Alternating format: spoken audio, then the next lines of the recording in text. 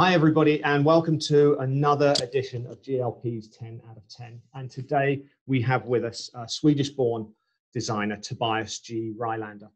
Tobias is a conceptual and lighting designer based in both Los Angeles and Sweden. After realizing his interest in lighting and visual design, he worked his way through the technical side of the industry for several years, including a stint at the Swedish Royal Opera. In 2007, he began to design and tour with a number of European acts, such as Luca Lee, Tiva Ray, and Mike Snow. Within a few years, Tobias had gained worldwide recognition as an accomplished lighting and live show designer, working with acts such as the XX, Mark Ronson, Phoenix, and the Strokes. Tobias has recently branched out into the fashion world, designing runway shows for events with Balenciaga and Calvin Klein. He continues to create production and lighting designs, most recently for acts such as the 1975, Robin, FKA Twigs, London Grammar, Little Dragon, and Skepta. For his work with 1975, Tobias received the prestigious Knight of Illumination sword in 2016, and that's a relationship that he keeps going with today. His most recent work is a multi-sensory art installation in collaboration with Karen O and Danger Mouse, being placed at the Marciano Art Foundation in Los Angeles. Welcome, Tobias. Thank you. That's quite a that's quite a portfolio of different projects already. Very varied as well. It is. Yeah, it sounds like a lot. Yeah. So already so far, obviously an illustrious career, but winding back, Tobias, let's start with our first question. What was your first show as a designer? As a designer, I think it must have been just some obscure punk band, because the way I started lighting was at a small rock club in Stockholm called Cafe 44, which was kind of Stockholm's CBGBs. Right. The first tour that I did as a designer that I got through there, because the band came through the venue and just asked me to join the tour, was a rock group from Sweden called Sahara Hot Nights, which is an all-female rock group that I stayed with for many years. We're still good friends. Yeah, that's brilliant. That's great. That relationship continues. They're still together as a band now? They've taken a long break, but I've heard rumors of them reuniting for a new album. Right. Wow. I hope it's true. It would be amazing if it was. Yeah, that would be fantastic. That's the start of the career, and obviously through a long period of time, I'm sure there must have been what we're calling, a spinal tap moment, a moment where everything seemed to be going so well in the lead up to a production or the lead up to something, and then all of a sudden it just came crashing down around you. Have you got a moment that you might remember?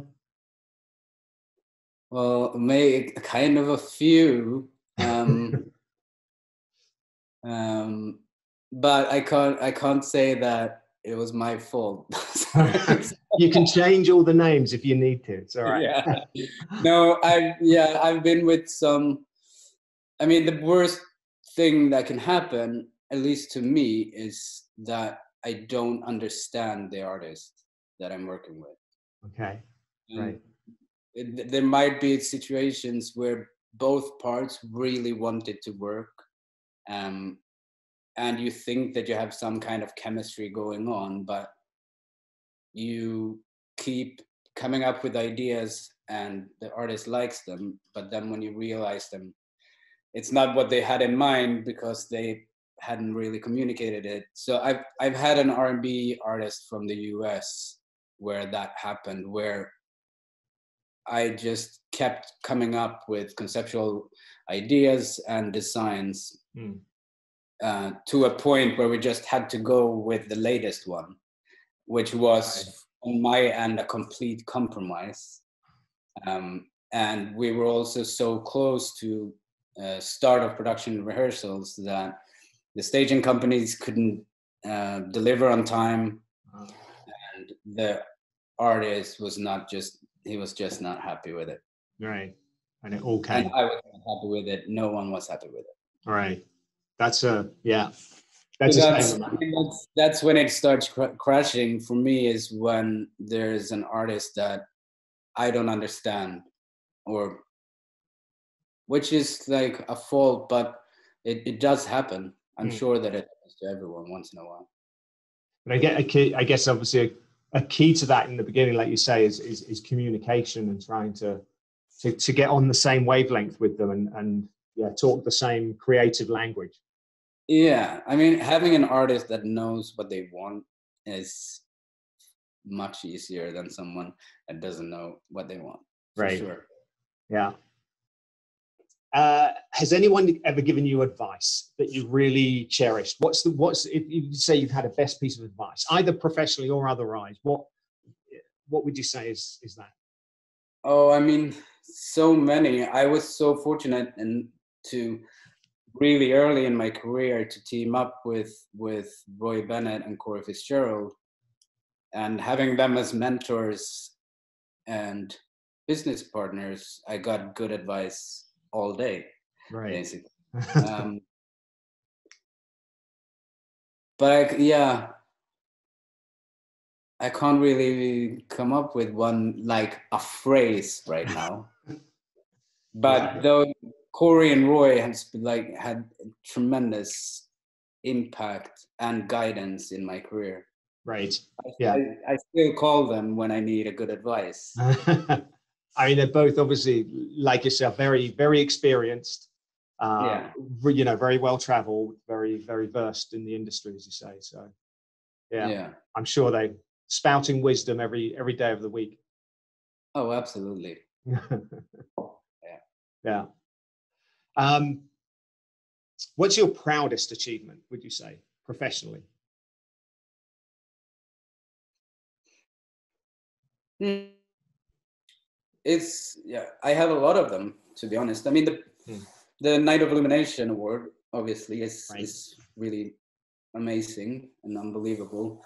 But and like you said, I've done so many types of lighting design. To do the opening the Paris fashion show, Paris Fashion Week with Alexander Wang and Balenciaga was amazing and felt unbelievable, and I was very proud of the result of that design as well.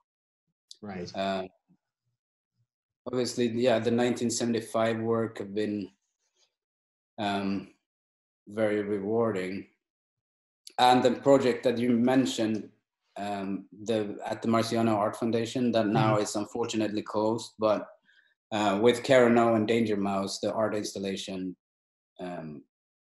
I'm very, very proud of, because it was just amazing and beautiful. We mentioned before that, of course, we're still in the lockdown at the moment. What do you do in your downtime?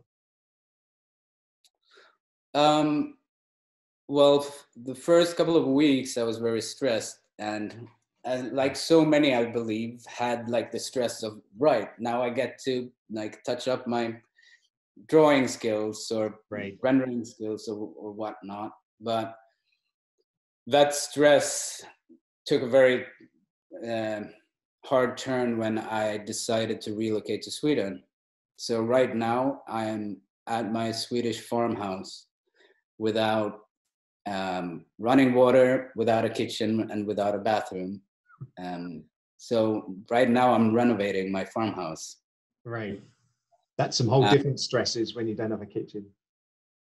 Yeah, but right now, the weather is beautiful, and I'm in a small village with lots of relatives and family, so they're all helping out. You've traveled, obviously, you know, around the world and seen lots of places and lots of venues. Do you have any particular favorite venue? Oh, I do. I love Madison Square Garden. Right. Everything about it. And I remember the first show I did there was, you know, you can't really believe that you've done a show at the Madison Square Garden. Right. Royal Albert Hall is really nice in London, and the Roundhouse in London. Right. Yeah. Another classic. Yeah. Yeah. Other than that, I really enjoy doing theater shows in like old proscenium balcony theaters. Okay. I enjoy that a lot. Yeah. I mean, it's obviously there's as some of the older venues, I guess there's some beautiful architecture. Yeah, and you have to kind of adapt to the room in so many ways because you have ice at different angles, and yeah, I just like the proscenium theater seating. Right. Yeah. Brilliant. Now, some iconic venues there. Absolutely. Yeah.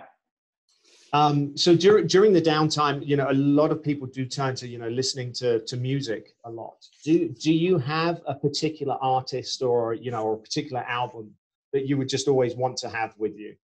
I would have to pick one of the 3 original first Kiss albums. Okay. I mean, I've been a Kiss fan my whole life, but I was crazy about Kiss when I was early teens. Yeah. And the original 4-member, obviously. So this week would probably be Dressed to Kill, maybe, with Kiss. Okay. Right. Wow, that's incredible. I probably wasn't expecting that as an answer. Wow, brilliant. If you could wind back in time and go and visit the teenage Tobias and offer one piece of advice to him, what would that be? Don't listen to grown-ups. Probably. I was miserable in school. I didn't have good grades, and I studied music, classical trumpet, which a lot of grown-ups advised me not to do. And after that, when I figured out that it was lighting that I wanted to do, after like finding it in that rock club in Stockholm, you know, it wasn't a real job. Right. Was it even a job? Like, and to be honest, in the beginning, it wasn't, because I wasn't getting paid. I started working for free as an intern at Spectra in Stockholm, and just like stayed, and eventually started to get paid. But yeah, I got a lot of bad advice from grown-ups not to pursue with my dreams, I guess. But yeah, I would encourage myself. Right. That's great advice, though. If you had the opportunity to sit down with any one person, they could be alive, they could be dead, and sit down for, you know, for a beer or a cup of coffee and just chat away with them, who would that be? I don't know. If I take a live one, it would be Ace Frehley from Kiss again. Okay. Right. He's a hero of mine. But of course, I mean, there are so many interesting people these days. But yeah, Ace Frehley from Kiss. Okay, we'll go with him. Yeah. Fantastic. There we go. That's a good answer. And then, you know, as if by magic, we're already here at our final question. So the final question, you're about to get a call from the Swedish Olympic Committee, and they're going to call you up to help compete for your country. Now, it could be the Winter Games or it could be the Summer Games. But the question is, what sport are they going to call you up for? Snowboarding. Yeah. Yeah. Huh? Yeah, I love snowboarding, and I used to do it a lot when I grew up, because we have ski slopes 20 minutes from here. Right. Perfect. Pretty good ones as well. And in my early teens, there was a lot of good snowboarders in this community. Like, I think 3 of my snowboard mates have been in the Olympics. Okay. Wow. So yeah, we used to, like, all our moms would have to take turns to drive us to the ski slope after school every day. Right. But that's great when they're so close. You could go and do it every single day, as you say. Yeah. Brilliant. Tobias, that brings us to the end. Thank you so much for your time. Thank you for being able to find some time for us. Obviously, you're very busy at the moment with everything else going on with your family and your new location and everything. So we really appreciate it. Thank you very much. And of course, I look forward to catching up with you in person again at the I can't wait. Opportunity. Yeah. Yeah. Brilliant. Thank you, Tobias. Thank you, Mark.